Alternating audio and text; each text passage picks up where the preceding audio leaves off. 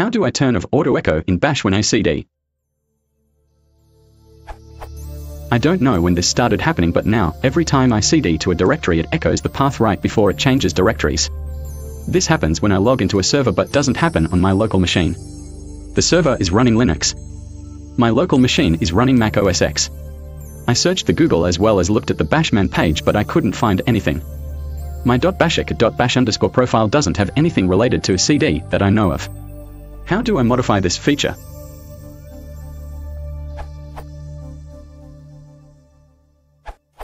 The shell auto-echoes because path is defined as an environment variable.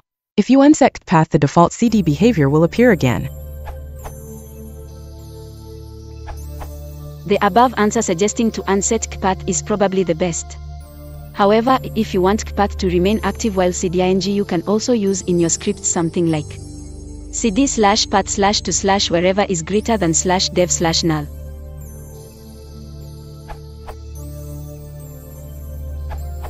Another option is to more permanently override the built-in CD with a bash function.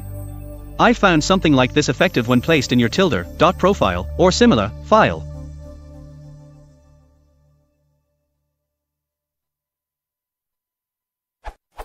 This preserves the use of CD without arguments to return to your home directory.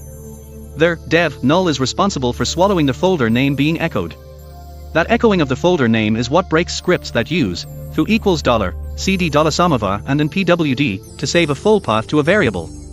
And finally, as written, this function performs an automatic ls after changing directories. Remove there and an ls to stop that.